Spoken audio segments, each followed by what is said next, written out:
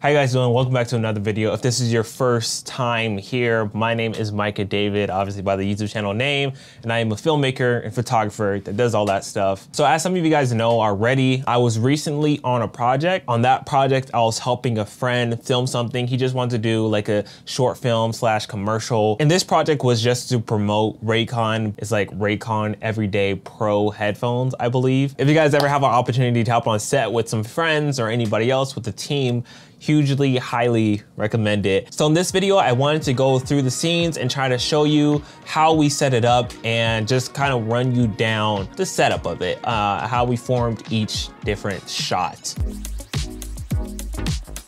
So this is the first shot. So for this one, we kind of wanted to include some insert shots. So the goal of the beginning of the short film was just to show some routine so we can have more of like an impact when the package shows up, so we have more interest on the package. Like he had a routine going, this isn't a part of his routine clearly by his expression. So yeah, that's what we just wanted to go for. Okay, so the first thing I want to point out here, and this is one of the main things that Mikai really wanted, I feel like this was his objective during this film, which was to add texture wherever he can. And that would be a good case when it comes to insert shots. For those of you who don't know, insert shots are when you're focusing on an object, right? When the framing of your camera and the composition is just to be focused on an object. So clearly our subject or subjects would be this guy right here and this guy right here. Subjects.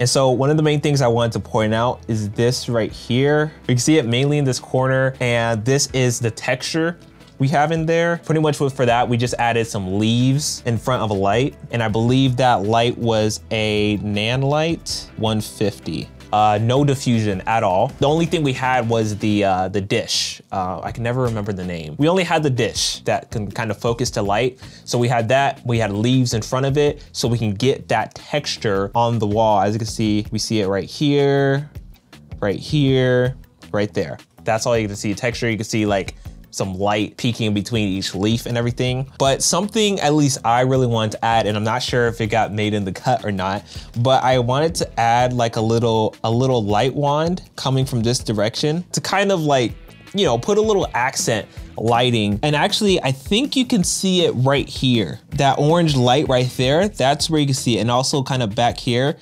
So we just kind of had that accent lighting come down and hit our subjects in this case. Right here, we can see like this prop. Also, this guy right here, this little, some type of vase thingy for some like wheat. I wanted to make sure I had those as my props just so we can add something in the background, right? We want to make it look natural, so we added these guys in the back. Okay, so from that, I hope you get a good idea of what we're trying to go for in this shot. That was cool. One more for the road. Okay, so for our second shot, this one was most memorable because it was also the most kind of frustrating to kind of figure out how we're gonna light stuff. Where the microwave was, it was kind of in a corner. So to get some lighting on him, at least some front lighting, whatever, was kind of a bit complicated in terms of space and, you know, lights we're gonna use and how we're gonna use the lights in terms of diffusion and everything, because we just didn't want hard light on him. But the main thing we wanted is Mills opening up the microwave, putting something in to accentuate the routine, his morning routine. The first thing that we wanted to do, we really wanted to expose for the background. Exposing for the outside would mean, you know, taking the outside for priority. You know, looking through the window, looking through the door, putting on an ND filter, turning the ND up. If you can see out there, we are exposing for outside, and that's what we wanted. Now we just need to focus on compensating for exposing outside. Front lighting him, we wanted to get to that later, so we focus on the other things. More things like, you know, propping where stuff are supposed to go. We're using the things inside the house. For example, this was Mikai's sister's house, and she has a lot of plants everywhere, and we really wanted to make sure we included those plants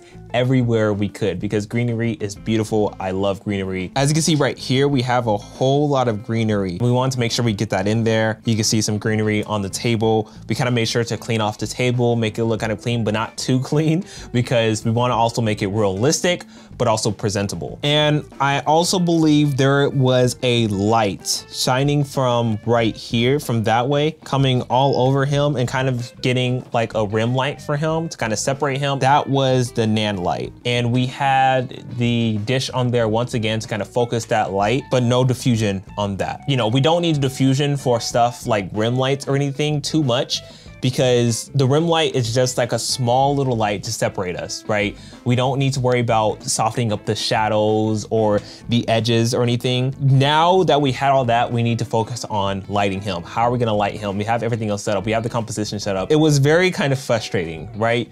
Because we wanted to add so many different things, but the camera was like right up against the cabinets. If we can't put the light there, if we can't put the light kind of right in front of him with the fusion and stuff, what the next thing we do is we decide to bounce it. I'm not sure how I can really explain it, but we had a GVM Pro 500. We had that in like the corner. It was bicolor too. I just put a B for bicolor. So we had that GVM Pro 500. We had that bouncing off of the corner where the wall meets the ceiling. And so for those of you who don't know, if you can't have diffusion, try bouncing it off. I mean, I guess like right here on his face, we see like a little hot spot making a tad bit sourcey, but at the end of the day, we need to get the shot. We want to make sure that we can see our subject. That was the best that we can really do. It was the best looking. Also, I want to point out that inside the fridge, we had that same light wand. So by the time he opens the microwave, me or Mikai was somewhere in the back, like right back here or something. So right when he opened it, light comes on. So it was just a nice little feature. I think we ended up taking it out because you can actually see the light wand on the reflection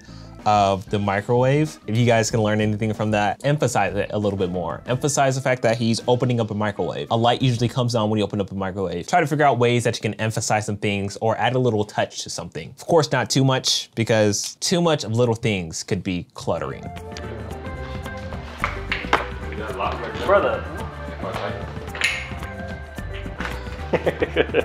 Okay, so this one was a top-down shot, and we wanted to get a close-up kind of, just really kind of highlight the details and the form factor, the build of the Raycon Everyday Headphone Pros, I believe it's called. Once again, very long name. So this was a part where he was opening up the package, checking it out, looking around. Mills had a Godox M300 bicolor, whatever. So as you can see, like right here, right? We get some shades and everything like right there. Another example of creating texture. Really good opportunity there. We took advantage of that. There's two ways of adding texture. You can either, one, like we did with the leaves, put some leaves in front of a light, easily project some texture. With this one, we actually got the Godox light and put it outside. So if you remember in the last frame that we were looking on, that sliding door right there, that's actually right here, right? So we put the Godox light outside of that sliding door. That's another way how we created texture in this shot. The second way to do that is pretty much the same thing, but in a different way, kind of. If you guys know, there's things called projector mounts that you can put actually on the camera, and it comes with a book that you can just flip through different patterns. You put that pattern inside of the projector mount, and bam, you get a pattern texture. And now with top-down shots, one of the most important factors that you'll probably see everywhere is we want to make sure we have props in the corners wherever we can. That's one thing you definitely want to take note of. Whenever you're doing a top-down shot, you want to have other things than the main thing you're focusing on in your shot on the table. So let's say we're looking at a hammer, right? We want to have some nails on the table, maybe even some screws, a toolbox, maybe another tool like a screwdriver. We just want to have other things on the table that kind of correlates with the main subject that we're dealing with. I mean, you could definitely do that. You can do anything you want in filmmaking. It may just be considered creative. It just depends on what type of theme and the pacing of your whole film. You just got to make it work. You just got to make it match. Anyways, another prop we had is this plant right there, and we have this stuff. Of course, this was after he opened up the package. That stuff still adds on to having props on the table. So now we want to talk about the main light that was kind of lighting all of this. That light is coming from this way, and that light would be the GVM 500 Pro.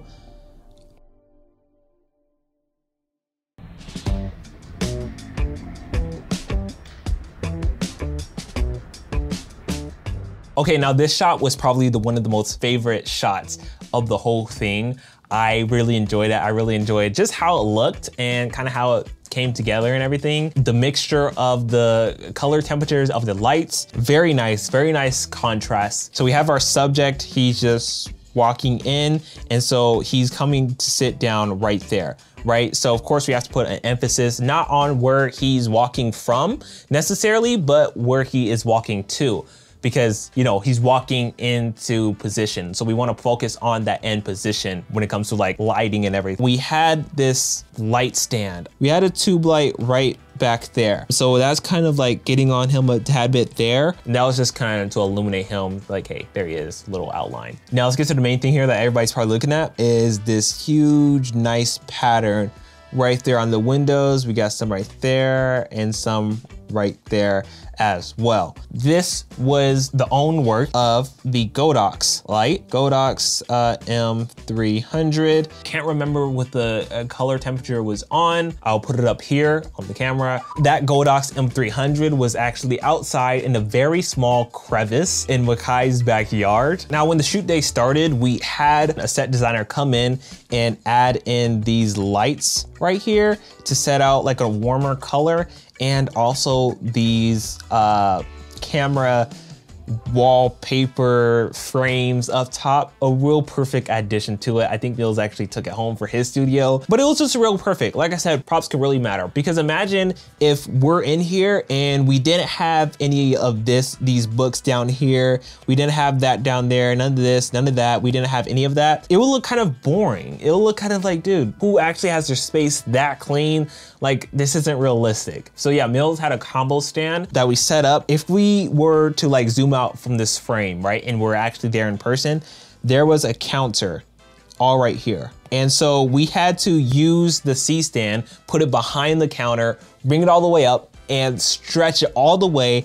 So it's like right here in the corner, right? Somewhere up there. What we did with that combo stands, we actually put on one of my lights, the GVM P80S2s. We had that light on the combo stand because that light is really small. So that was kind of shining on him, giving him more so of a key light. So when he sits down, he's illuminated, and not just by that moonlight that we had. So when he sits down, it'll look like that moonlight is illuminating him, but it's really not. That's the whole illusion of filmmaking, cinematography right there. I'm pretty sure we also had another tube light kind of in the corner too, kind of illuminating him from that side as well. So we kind of had, it was a lot going on, but at the same time, not too much. Pretty simple setup here. Okay, so that was the last shot, martini shot of the shoot day and martini shot of this. So I really hope you guys enjoyed this video. I hope it was informational for you. I felt like I included a lot of information for you guys to take home. Now you guys know that I'm a real cinematographer. I'm not just fronting with you guys. I really wanted to work on that. I realized that I was pushing out content mainly about photography, and also the content as well wasn't directly educational, right? Some of my videos, most of my videos will be indirectly educational. So I wanted to make this video and to make sure you guys know a little something, get a little insight of what I know. If you guys have any input to be like, oh, on this shot, I would have added this or that so we can get more of this look, please comment that. I would love to see it, and I would love to talk with you guys in the comment section. But yeah, that'll be for it for this video. I'll see you guys in the next video. Thanks for watching. Love you. Bye-bye.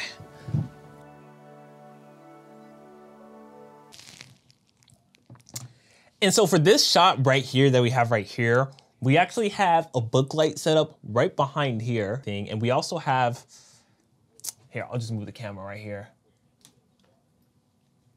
We have some, this is our, it's actually a moving blanket, but it's just to give us some more contrast on our face. And we have the blue light back there.